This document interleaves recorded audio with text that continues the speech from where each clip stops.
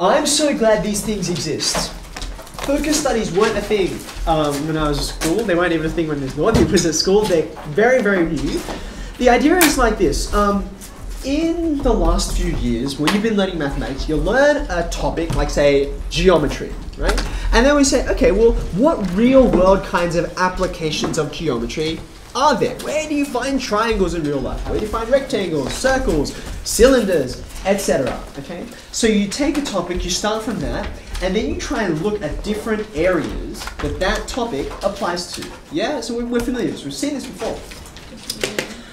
In the focus studies, we're kind of turning that around. We're saying, look, there's one particular area of life I'm interested in, and I want to know, tell me all the mathematics that relate to this area, okay? So it's kind of like a more project-based sort of focused way of knowing things. Now, when you have a look, we've been looking at like AM1, FM1, etc., and we treat them as quite separate blocks. We're going to be doing 1, 2, 3, more or less continuously. This is basically our work to the end of the term, okay? Focus study driving 1, focus study driving 2, focus study driving 3. If you have a look at what these are talking about, in a nutshell, what this is how do you get a car and all the finance stuff? How do you keep the car and all the finance stuff?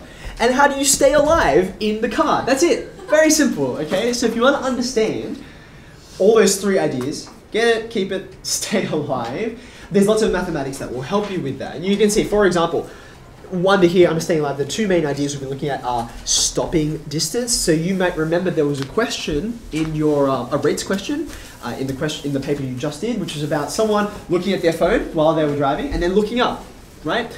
So that idea of going through time, and then there's like a reflex. Suppose they see someone on the road and then they brake, okay?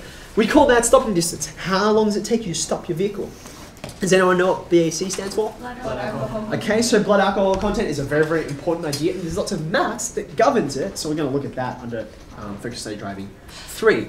So this is just a broad overview. I will also show you what's the best way to do this. Yeah, this will just fit it. We have 1, 2, 3, 4, 9 topics, no, not topics, exercises that we're going to, wake up, there we go. Look at, and you can see how they're broken up across the different little modules that we're looking at. You don't need to write this down. I will draw your attention to it as we go through. But today, we're going to have a look at cost of purchase, financing a purchase, which is, you know, all the extra stuff when you can't actually afford to buy your car. That's the next part. So that's all about getting the car, yeah? These are costs that start to be worried about once you've got the car and you've had it for an amount of time.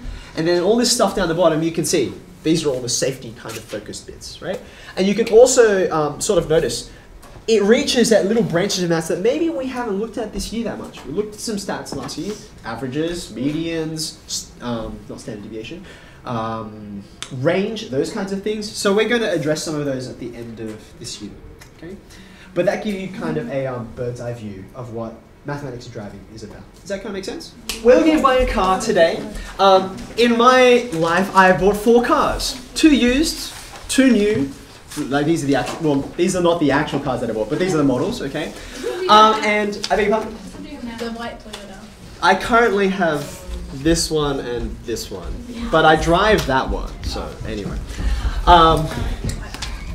You can see I'm biased towards Japanese cars. I have bought 4 cars, like I said, 2 used and 2 new, and it seems to me, every time I've done this, right, like, I don't know if anyone likes going to the dentist, but I prefer going to the dentist over buying a car, right? Buying a car is one of the most crazy, complicated, like, it seems like the dealer is intentionally trying to confuse you in what you have to pay for, all the different costs that are involved. And by the way, there's a very, very good reason, not a valid reason, but a good reason why they're actually doing that to you and intentionally confusing you into what are the costs, and really it should be plural. What are the costs involved when you are purchasing a car, okay? Now, there are 6 main ones that I want to tell you about, and they're in your table. There are 6 main costs, and they are paid to 3 different groups of people.